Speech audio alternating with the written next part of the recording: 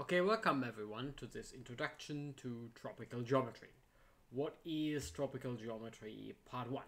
Which will be a self-contained, and very biased, kind of account of what I think is a good way to introduce tropical geometry to you, which is kind of a fun thing to do. Tropical geometry is a combinatorial shadow, if you want, of algebraic geometry. You can also see this as a continuation of an algebraic geometry class.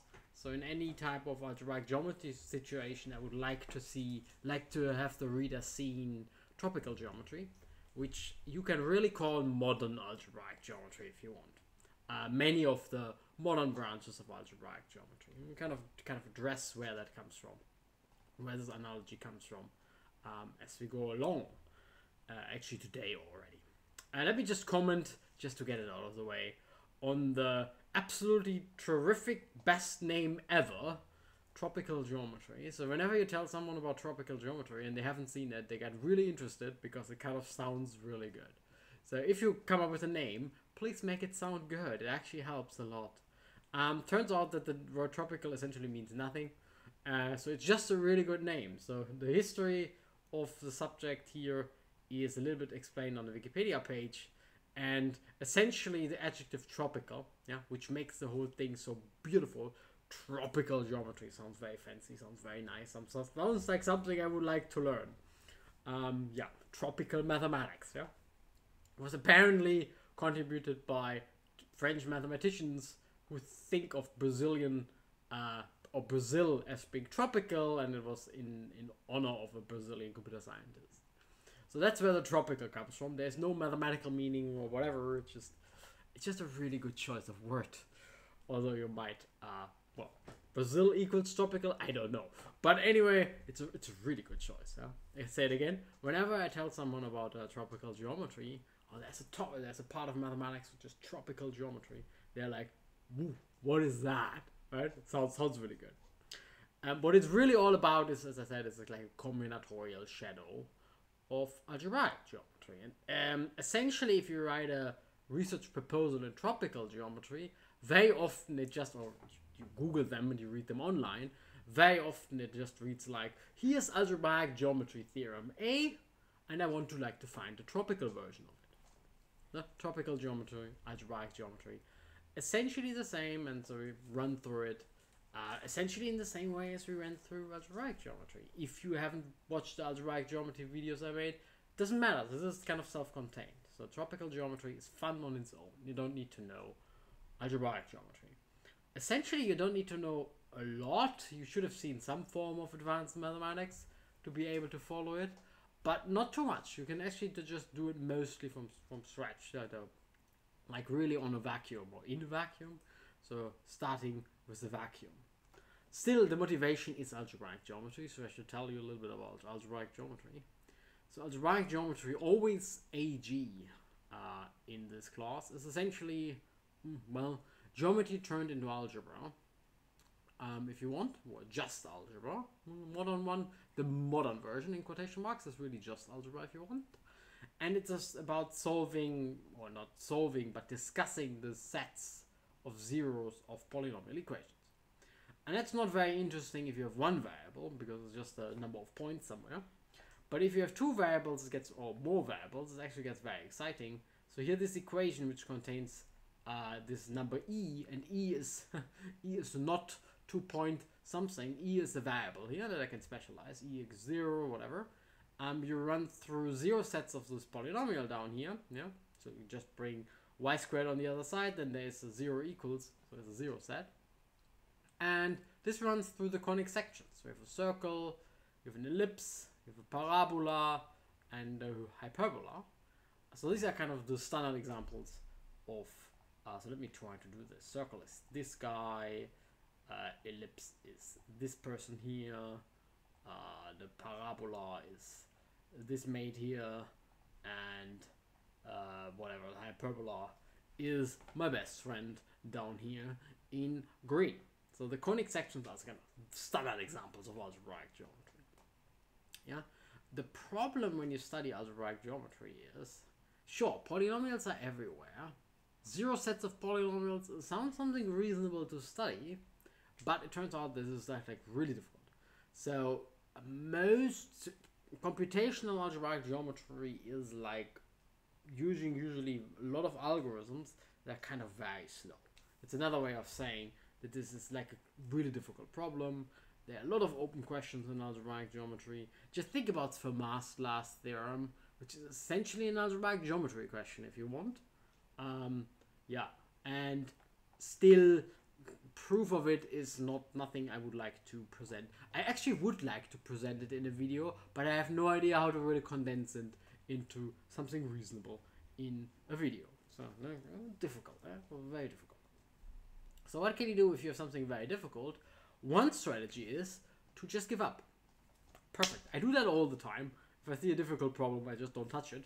Other people are much more persistent, much smarter, much more intelligent, whatever you want to say, I don't care. And they just say, okay, reformulate the problem. Usually I would say reformulating a problem doesn't really solve it, right? An equivalent problem just reformulated. Very often it's just, if it was difficult before, it's still difficult. It's an equivalent problem.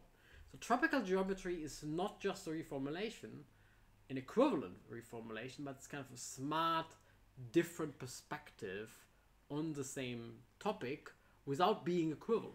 Yeah? So very similar, very related. You ask the same questions, but it's not equivalent.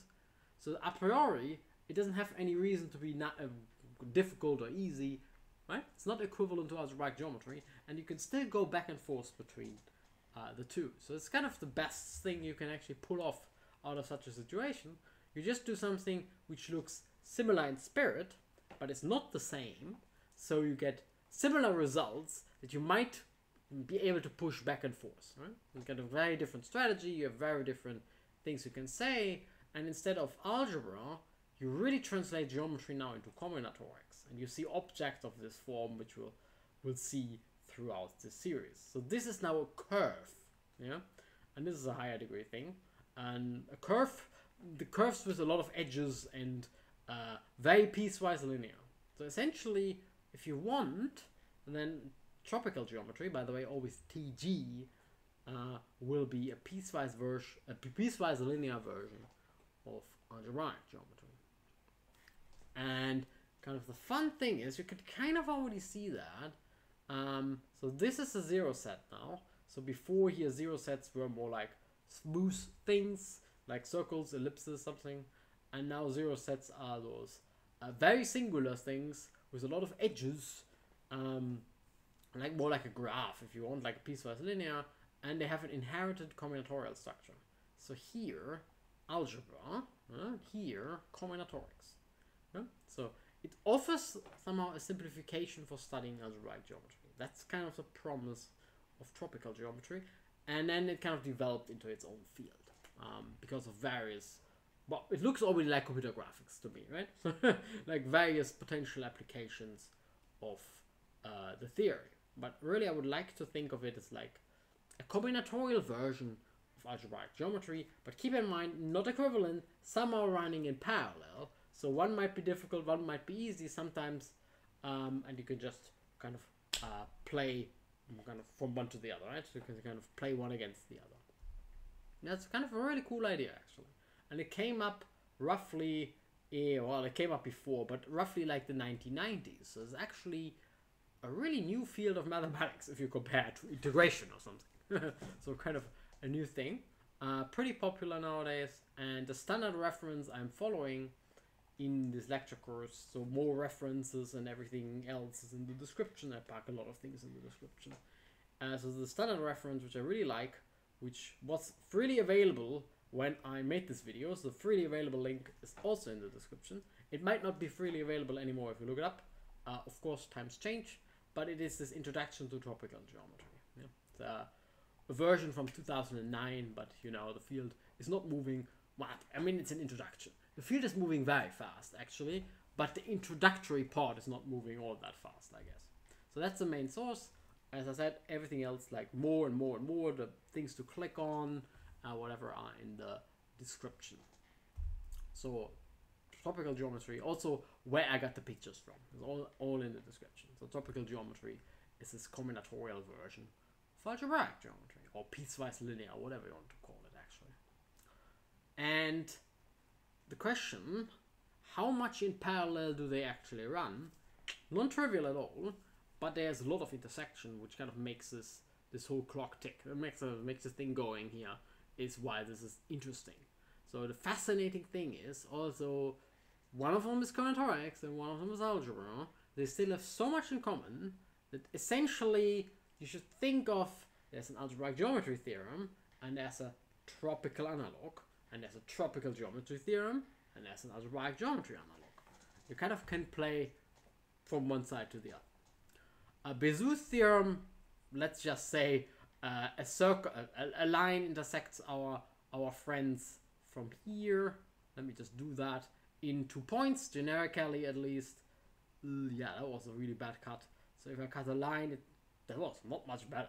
Let me try again. If you cut a line here, you end up with 2 points generically. So if you want a statement that is completely precise, you need to go projective geometry, but let's not do that. Let's just say generically. If you cut this generically, if you cut this generically, if you cut this whatever generically, something like that, you always have 2 intersection points. And what you see here is a degree 1 polynomial, a line, and a degree 2 polynomial, a conic section. So that's kind of true in general. And in tropical geometry, here you have a degree 1 polynomial in tropical geometry, or the 0 set. And here you have whatever, the red thing is degree 2. So degree 2. And they again intersect in 2 points. So it's kind of the same type of theorem. And there's an operation which is called tropicalization, and an inverse which is called detropicalization, and they just go between one of them. And it's really fantastic how you actually can not just see analog statements in tropical geometry, but you can also use the tropical version sometimes to prove the algebraic versions, which you should usually think of algebraic geometry is more difficult than tropical geometry, which is like 95% true. Some parts of tropical geometry are actually more difficult than algebraic geometry, but somehow in general the flavor should be tropical geometry easier than algebraic geometry, okay? Kind of make it clear. And kind of the fun tropical geometry, I said again, let's pull it up again here. So around since the 1990s, that's not a long time. And it already has found many applications actually. One of the most favorite examples is the Dutch railway network, and was proposed to be optimized. So essentially, well, let's have a look at the varieties again. Sorry, the 0 sets that we see here, they look like very piecewise linear, and so they will play a role in some form of optimization processes. So tropical geometry is really kind of important in parts of optimization. And well, also our little Dutch railroad network looks a little bit like it's piecewise linear, and you can actually kind of try to optimize it using tropical geometry. So kind of trying to optimize the Dutch railway network using tropical geometry. So I will explain how, in one of the later videos, how those applications of tropical geometry arise via optimization in this case.